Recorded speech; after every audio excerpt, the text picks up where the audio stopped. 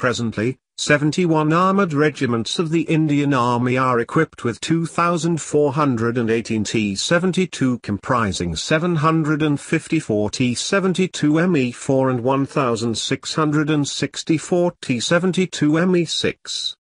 The 37-ton T-72M, Object 172Me4, are each powered by a V46 780 horsepower diesel engine that offers a power-to-weight ratio of 20 horsepower per ton.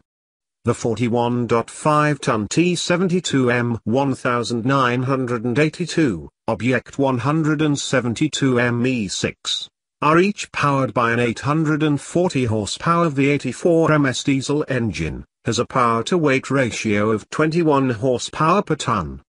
The upgraded T-72MS 43.5-ton T-72 Combat Improved AGR, CIA, have a power-to-weight ratio of 17.80 horsepower per ton. T-72 upgrade is being conceptualized by HVF and 505 ABW to increase the service from 32 to 45 years, up to 2040s. This inherently caters for the delay in induction of FRCV. T-72 fleet to be bifurcated into two categories, T-72U and T-72 not upgraded. The Indian Army plans to upgrade 1,000 T-72, each costing Rs. 9 crores, with new V92S2 engine, ERA Mk-2 ERA tiles, TIFCs, panoramic thermal imaging sights, an APU, detection and suppression system, IFTs. CVT has also contracted the Alican Group for building all aluminium road wheels for not only the Arjun Mk-1A, but also for the existing T-72M. Similarly, the first 310 Object 188 ST90S MBTs are up for a midlife upgrade as well. Last month the Parliament was informed that Arjun Mk-1A was being validated at trials. As reported earlier, DRDO and Al-Haider agreed on accepting the new version. The Army is looking to have 118 pieces. A total of 93 modifications have been done over the first version of Arjun, 124 of which were inducted in 2010-11. The tanks, as part of the trials, had already done some 4,000 kilometers of run and only the upgrades were being tested now.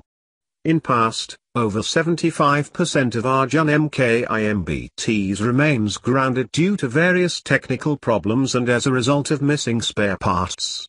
As part of the arrangement with the Army, DRDO is now procuring spares for Arjun MBT Mk-1.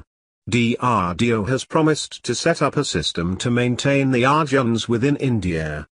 It will be an annual maintenance contract with the Bharat Earth Movers Limited, BML, as a possible agency.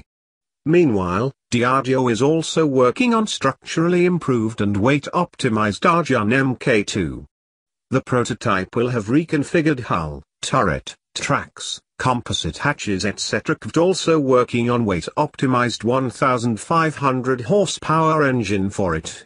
DRDO is also working on full and semi-trailer for transportation of MBT Arjun Mk-2, payload, of 70-ton weight class.